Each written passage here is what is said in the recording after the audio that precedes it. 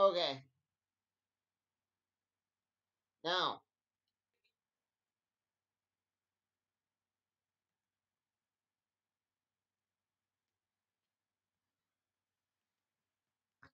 we got this to talk about. Red Knight. I hope that Quantum Leap video wasn't too quick. I hope I got my point across. I'm doing these simultaneously, boom, boom, boom, boom, boom. I just didn't want to mix up the videos. Um, but on with the books. I'm very excited to have this Red Knight number 7. I've been following the series since they showed up in black and white. You can see most of my reviews here on the channel. Let's start with the cover. Well, this kind of happens, but it kind of doesn't, because you can see the main character, Todd McClane, love for Captain Danger, and you do get to see like flashbacks of that, where he's playing with his brawling buddy, which if you don't know what those are, they were something that kids had in the 90s. I had a brawling buddy where you'd like beat on the doll and be like a professional wrestler, and you could do all these wrestling moves to it and say, ah, whoa, whoo. It was really cool. And it was just cool to see that they had that, but with Captain Danger's face instead of Sting or Hollywood Hulk Hogan or like Goldberg. I think those were the three. That was cool. And that wasn't the only reference to real life events you got here. They made reference to the Tupac murder, which recently got solved. There was kind of a whole theme here going on that silence isn't cool, but that could be just me digging into it. He meets Captain Danger. Captain Danger kind of turns out to be old and jaded. Um, they had a really good cliffhanger.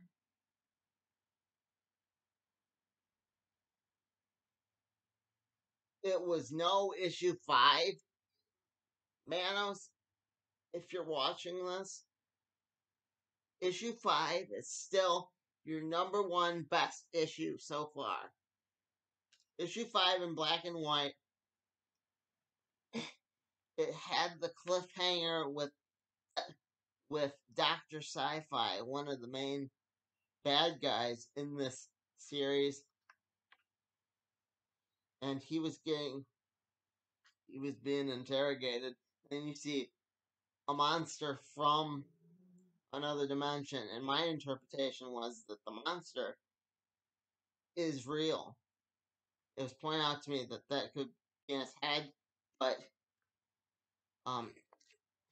point was that was there, and we could discuss it, and I just found that cool. And because it was originally in black and white, issue 5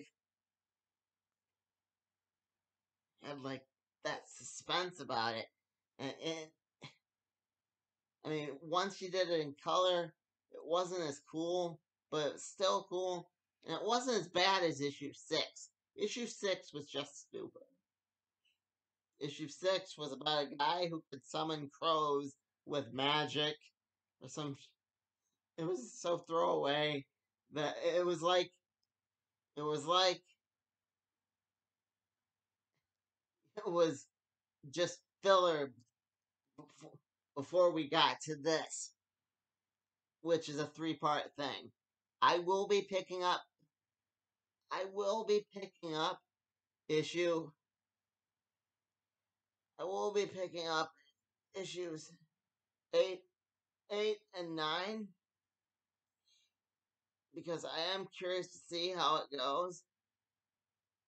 Um, yeah, you kind of got how Captain Universe created the head villain, if only by accident. It was just very good, but at the same time, that cliffhanger got me. It wasn't emotional, but it made me want to pick up the next book, which is even more awesome.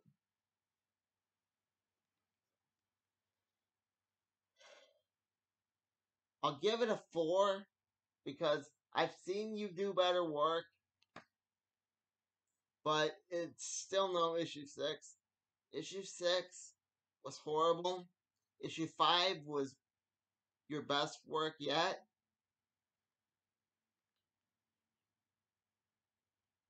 But yeah, I like how there is a second story. It ties in, and yeah, I really don't want to give too much away.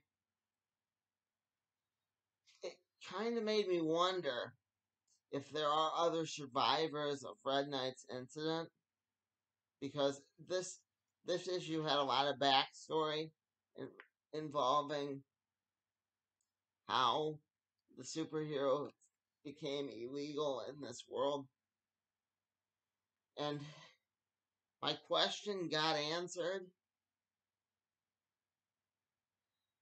which, which leads me to that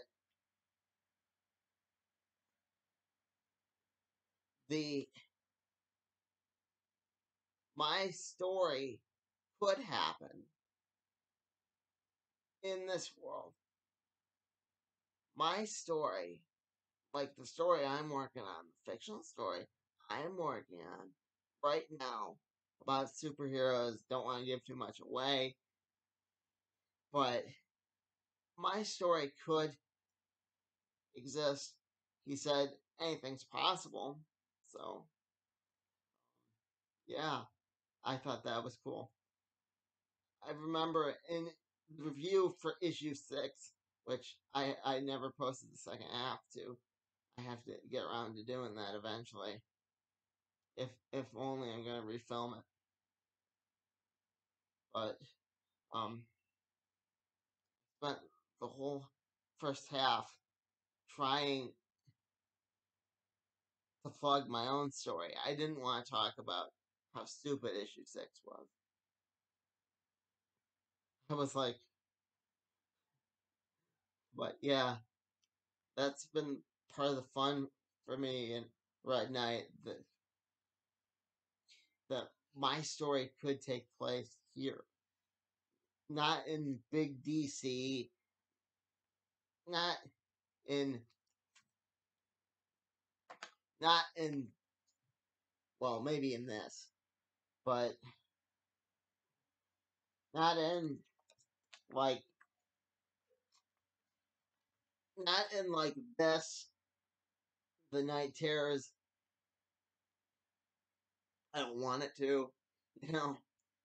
But Red Knight, absolutely. It absolutely could take place. And I'm happy to hear that he hasn't completely discounted there being a multiverse. I liked when they were connected to the Powerverse. So, yeah. And that's part of the reason why they're getting a 4.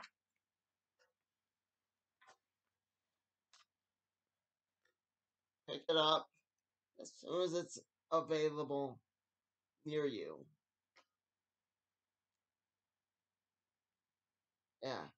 Please make this available to, like, a larger audience. That would be what I'd say. Anyway, let's talk about some of those other books I showed. Okay, Milestone, Static Shock, I don't remember if I talked about this one. I think I did, but needless to say, I liked it. I liked bringing the Ebon. Ebon was and is a cool villain.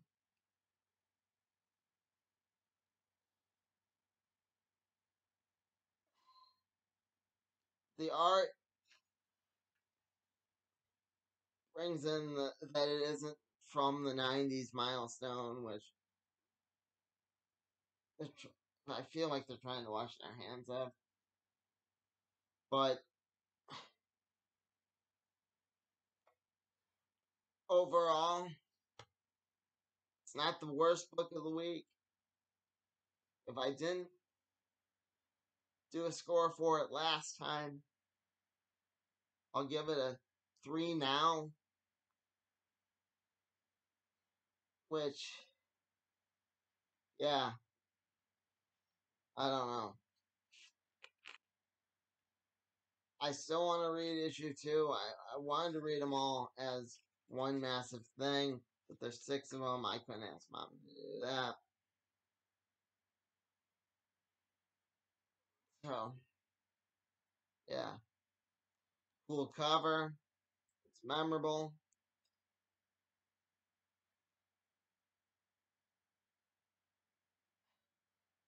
I curious to see where they're going with the rest of the Milestone universe. Yeah, that's all I gotta say on that. Alright,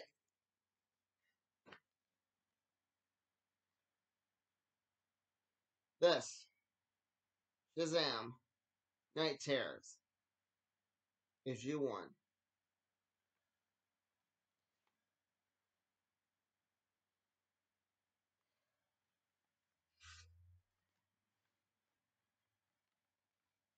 The art was cool. I mean, look at it. I feel like I'm saying that a lot. But the art was cool. But at the same time, if you miss this event, you can just, it's not gonna matter. It's not like,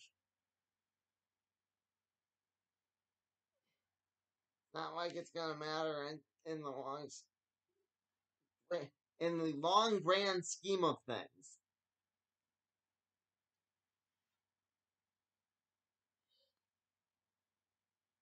I mean, they didn't kill Mary. Mary's fine. Everybody's a-okay. You spend a lot of time in a dream. It didn't make it absolutely necessary for me to pick up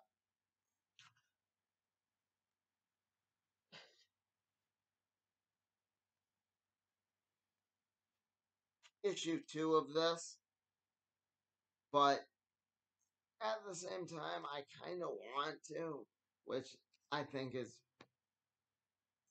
really DC. Really, you're gonna give it just a good enough story where it's like, good enough, you know enough. The more, you know, right? We're not gonna, yeah. I am curious about it, but at the same time, it's not gonna be like Superboy Prime fighting Billy Batson in the last run, where it's memorable. Um, yeah. Okay, that one's done. Let's see what else we got here. Okay, now on to Superboy. man of tomorrow.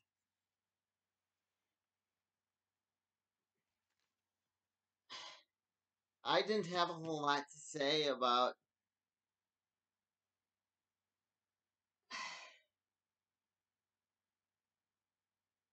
Night Terrors, but I did. I do have a reasonable amount to say about this because Superboy. I mean, come on, it's Connor. It's Connor. He will, to some extent, matter, and if you haven't heard what they're going,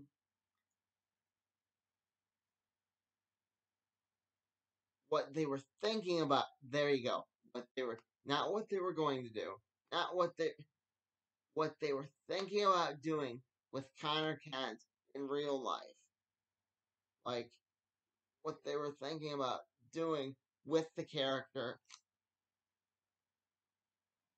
which I'd like to get into that for a few minutes if I may. It's my show. Why am I asking you? I know that I'm going to get into it regardless. Um, they were going to make him Connie Kent, a girl. They were going to say Connor was friends the whole time. But at the same time,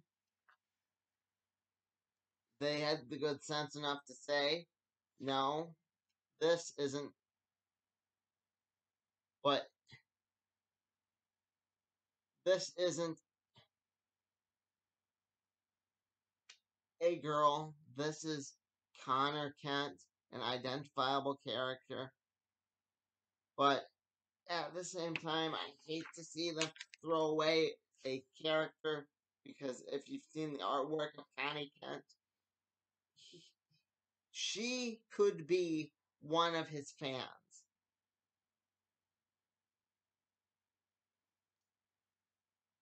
And he does have fans in this book.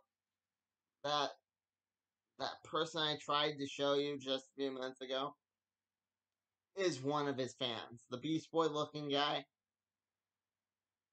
He he's somebody who just wanted Connor to help him.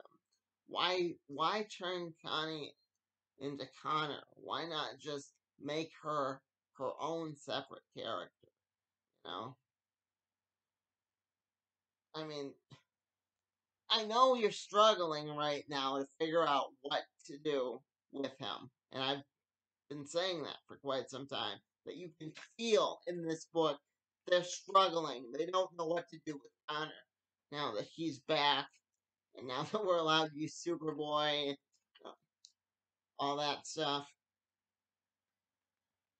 But why not just make it that this fan really liked Connor and she has superpowers too? Maybe she's a Daxamite.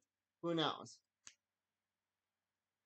Um, you're doing the clone thing again. Yeah, and they're finally vanquishing that one Daxamite guy who I thought it was going to take him till at least issue 7, but I'm glad it stops at issue 5, but I'm still disappointed being that this is what we voted for. This is what you guys voted for. This right here. Um, yeah. So it's gonna get a 4, same score as Red Knight, or 3, less than Red Knight, somewhere around there. It's not too material, but it's not, oh my god, this is the best story ever. Connor's been in better stories. He fought King Shark. He fought his future self.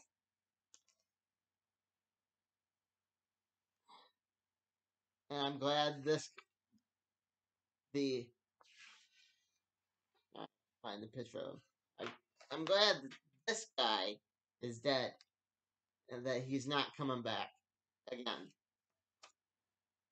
Glad they acknowledged that. So, yeah. Um, yeah, so none of them would be pick of the week material. Very happy to get Red Knight. Again, thanks, Manos.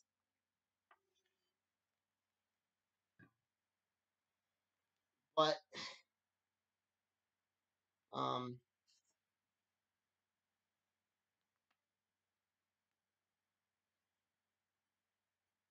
do I know how he's gonna lead up to Red Knight Universe? No way. Not a clue.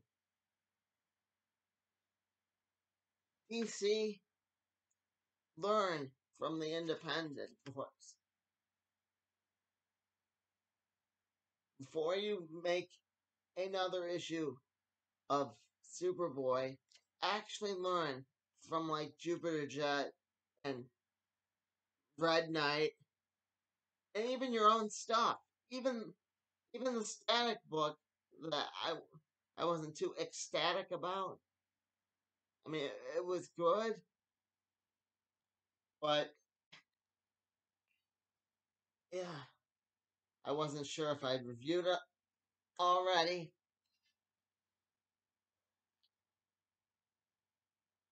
But you need to learn before before we make another step, go forward any further, add another character to the universe. Actually, put Connor in a good place. That's all I gotta say. Um, sorry if it seems that I was kind of hard on everything, but I really do enjoy comics. I enjoy the medium. Hope to have my own superhero someday.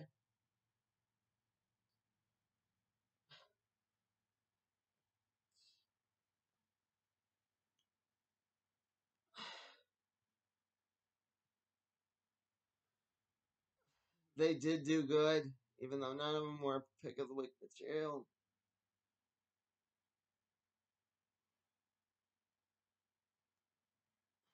This is my world. Welcome to it.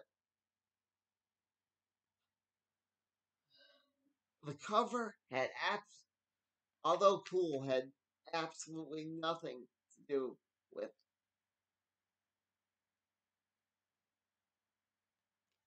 At least Manos' cover had.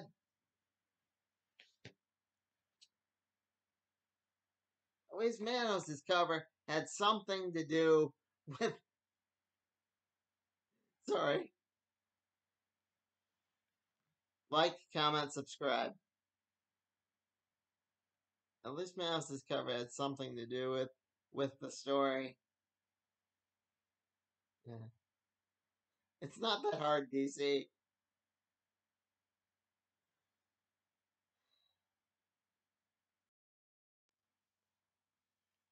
Hi everyone. Last part of the review here. Um, I forgot about this book.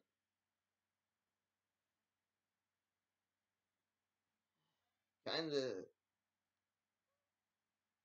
stressed me out a little bit, but hey, shit happens.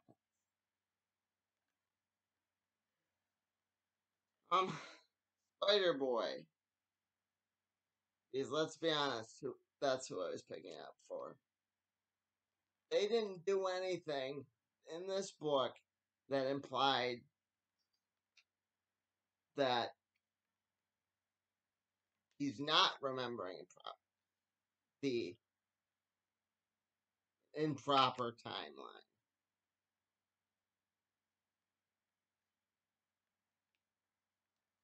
You know, like a timeline that isn't the isn't 616.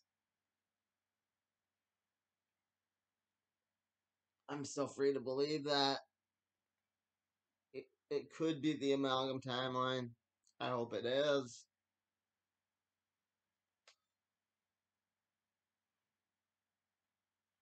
But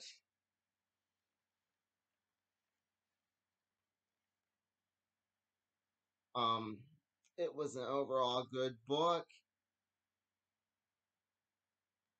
Not as good as Red Knight.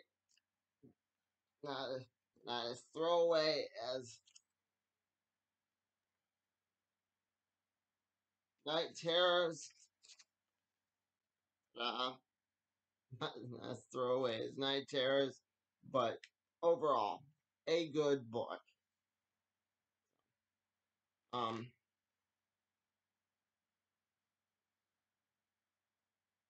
I will be picking up Bailey's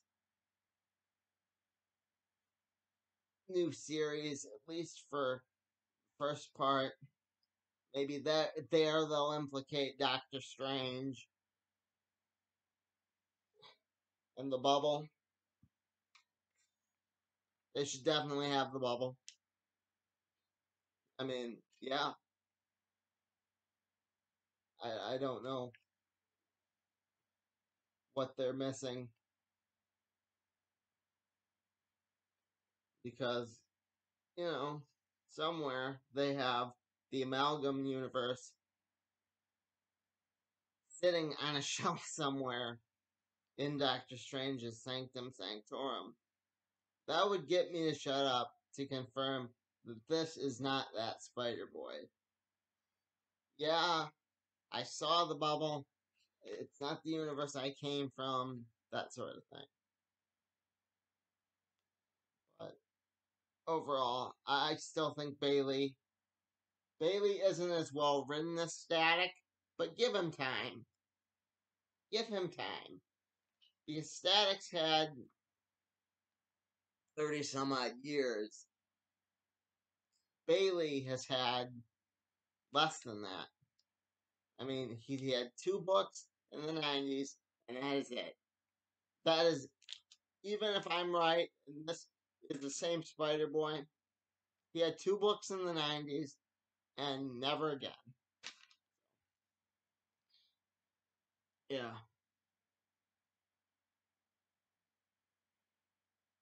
Um,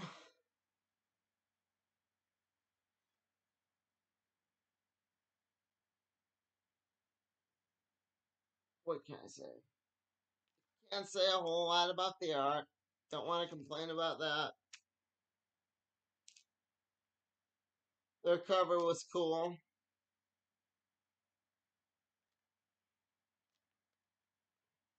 Although just like the Connor one, it had nothing to do with the story. But hey, it happens sometimes, I guess. But the Connor one I take issue with because it's clearly homaging the death of Superman. This isn't an important moment in comic book history. They're not homaging important moment in comic book history. The death of Superman is an important moment. This is just Spider-Man and Spider-Boy slinging around town somewhere. That's it. So that's my real issue with DC's cover versus Marvel's cover this week. Um, yeah, I still think there's a lot of cool things they could do with the character. Wish I could say something about the art. It wasn't amazing, but it wasn't a throwaway either.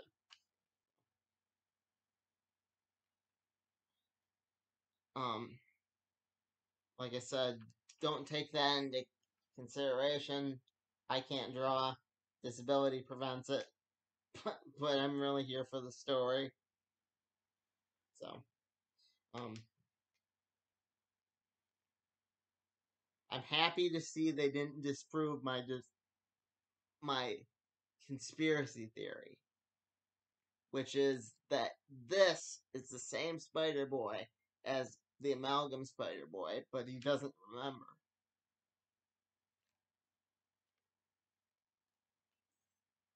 seen a lot of reviewers saying, "Oh, absolutely, this disproves it." He said he was cut from reality. He didn't say what reality or he could possibly be remembering it wrong. And that I think is the case.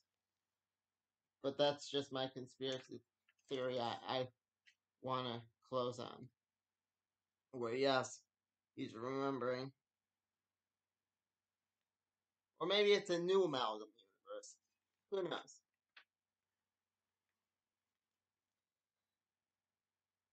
But yeah. Them's were the books this week, kids.